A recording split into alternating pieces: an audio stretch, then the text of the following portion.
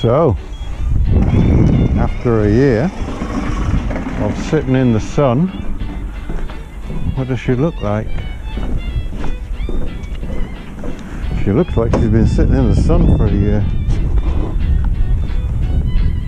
Oh blimey. We will be doing some more varnishing. Great. Oh, where are you looking? Yeah, look that one. We'll definitely be having to do some more varnishing, I'm afraid. That did not stand up so well, but I didn't really get enough coats on.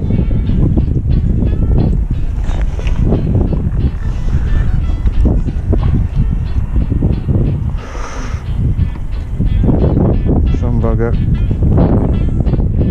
Push that out the way.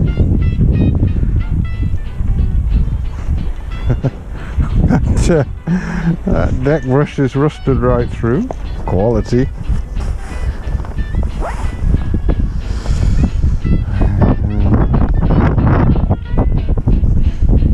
That's alright. How about back here? Yeah.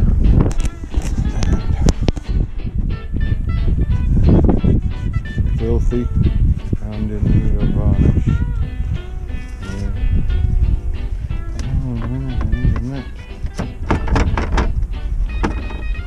Oh boy, work to do. Oh, I even left the ashtray. Hey, welcome to 2021 sailing season. Finally. So after a week in the marina, lots of jobs and a lot of clean up of the boat, which had suffered from a year in the sun. Probably too much wind noise. We're off. Only a short trip up the coast to Boreana Nova for a haul out, because the hull needs new anti-foul. It probably needed it last year, but it sat for a year, and the Great Barrier Reef, whoops, falling over. The Great Barrier Reef grew on the bottom of my boat. Excuse all my dodgy lines here. Clean that up. But we're in 10 knots of wind with full main, and the Momentum, I tell you, that's perfectly named, asymmetric spinnaker. I'm making 5 knots on a beamish reach, so I'm very happy with that, because the engine, I think I need to change the impeller. The water alarm, or the alarm rather, doesn't go off, but it starts to squeak. It goes beep, beep, beep, beep. And it's kind of like, I want to tell you something, but don't really want to hear it. So it's, I think I need a new impeller up there.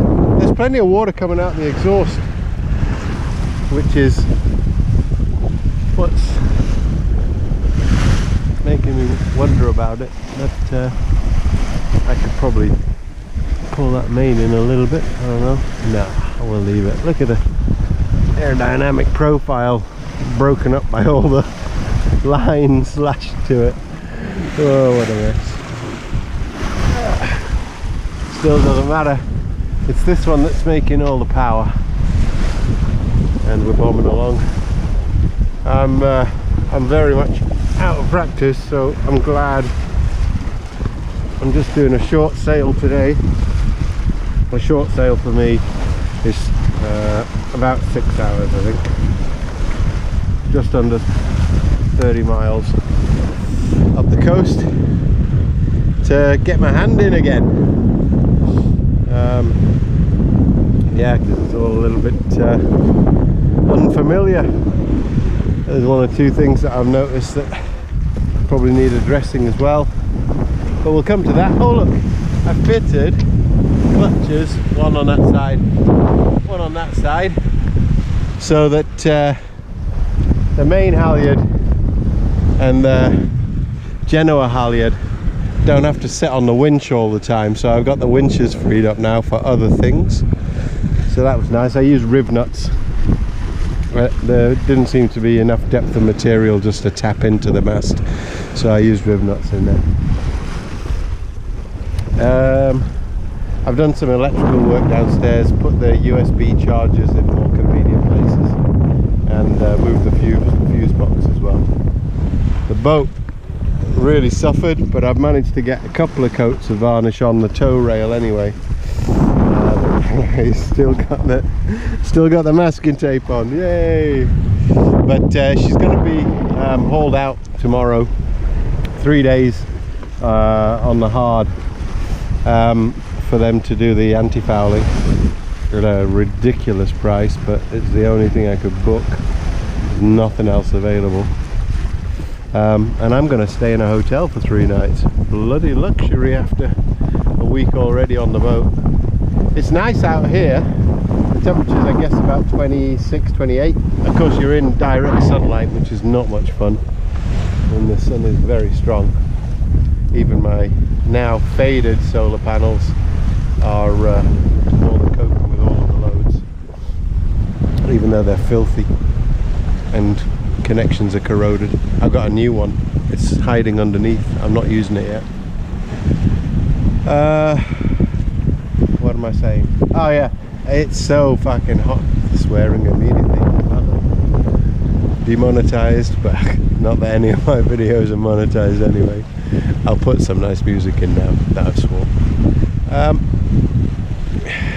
Yeah, it's bloody hot in the marina, so it'll be nice to be in a hotel for a couple of days, even with all the COVID bollocks that goes with it. And I will insert some video of just how bad the hull was. That's Spain over there. And me scraping it, but in the process of scraping it, I think I caught fish flu because I've been sick as a dog for 4 days.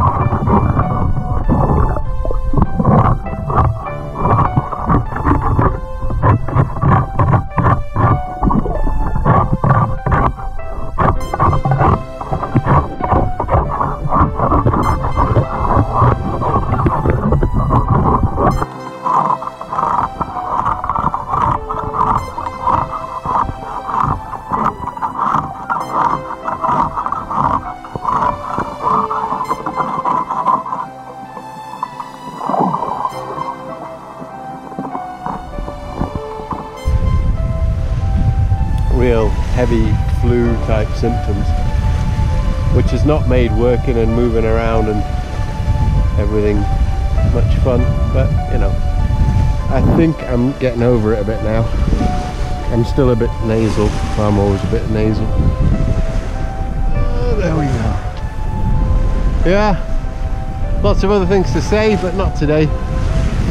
We're going up there. I think those tankers are at anchor. There's a big port. You can't see it because of the sail. There's a big port over there. Maybe if I kneel down. Over there, you see.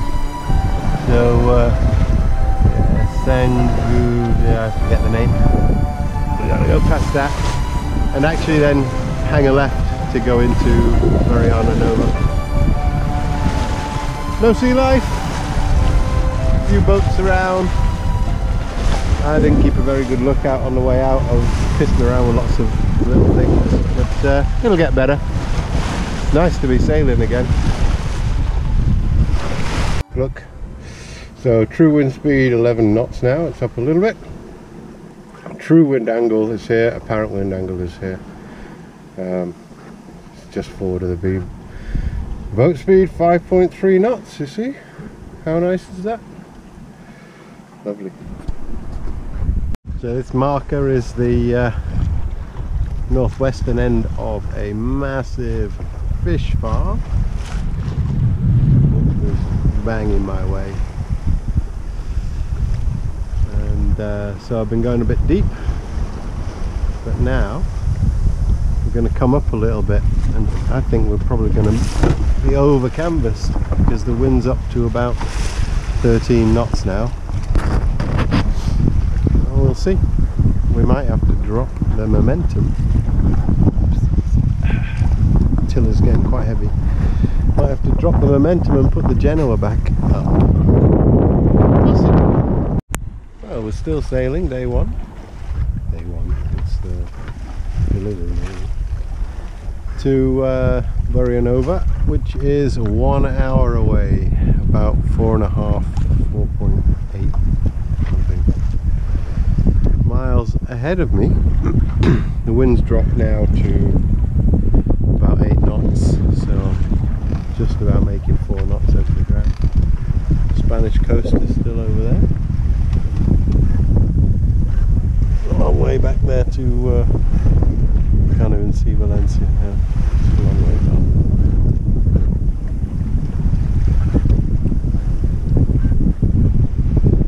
And this boat over there, they left Valencia while I was still on the fuel dock.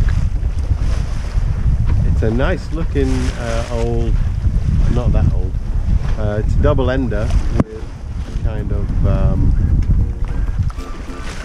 hard Dodger stroke pilot house, obviously made for cruising, not made for speed though, because I've been catching them up all day and I'm going to overtake them.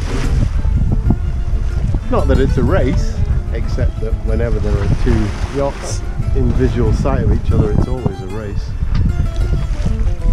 But yeah, she must be at least 35 foot, I would say. She's bigger than me, a lot bigger than me, but not quite the same racing heritage, I guess. 1960s racing heritage. I've today's been a learning experience again, because I've kind of forgotten how to trim the sails, get things working, and forgotten a good way to get the asymmetric spinnaker down when it blows up.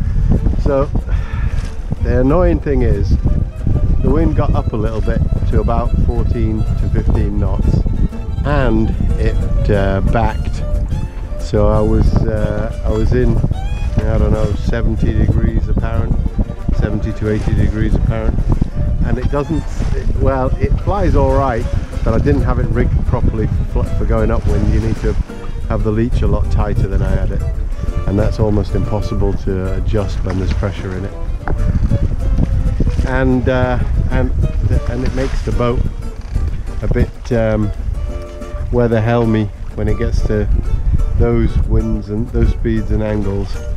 So I brought it down, and of course as soon as I brought the sail down, the wind dropped. Brought it down in a not very elegant fashion, so I'll have to practice that a few more times.